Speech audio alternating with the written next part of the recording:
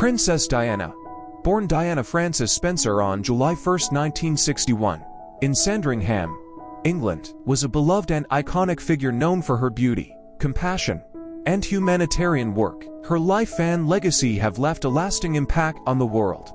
Diana's life took a significant turn when she married Charles, Prince of Wales, in a lavish royal wedding in 1981.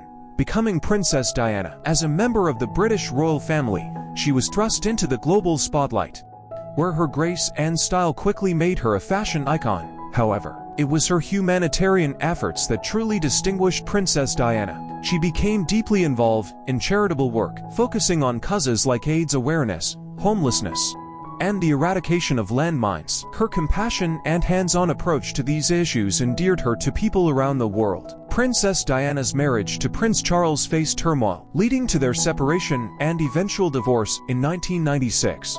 Despite the personal challenges she faced, Diana remained committed to her philanthropic work and her role as a devoted mother to her two sons, Prince William and Prince Harry.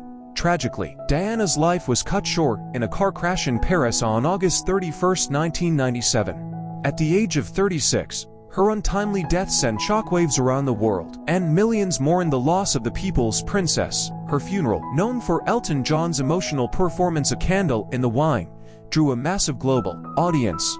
Princess Diana's legacy lives on through her sons, Prince William and Prince Harry, who have continued her charitable work and advocacy for mental health. Her influence on the British royal family also ushered in a more modern and compassionate era.